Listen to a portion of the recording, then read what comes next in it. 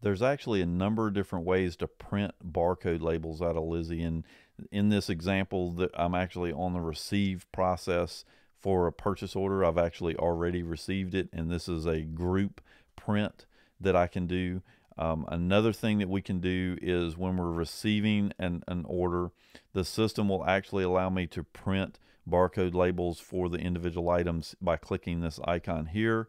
Or if I'm scanning the items or even hand typing them, I have the option to have Lizzy print the barcode as I am scanning in each item so that I can go ahead and stick them on the parts as I'm doing the receive process. We can also go over to the actual inventory item. If at some point you need to reprint a barcode label, you can actually come down here to the different bin locations and reprint those barcodes.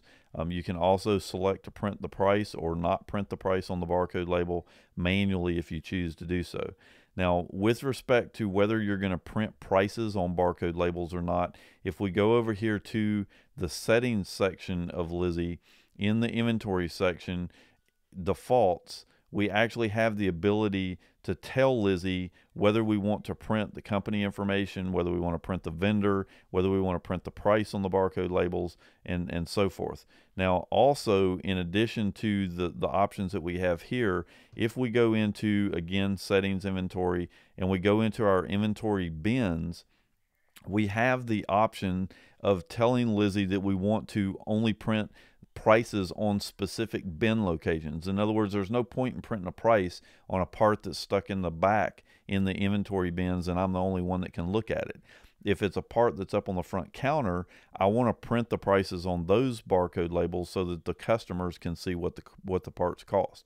Now, another advantage to doing the bin location printing as well is that when you get a new price file loaded into the system, Lizzy will actually show you which parts in the front counter that are selected to print barcode or prices on them.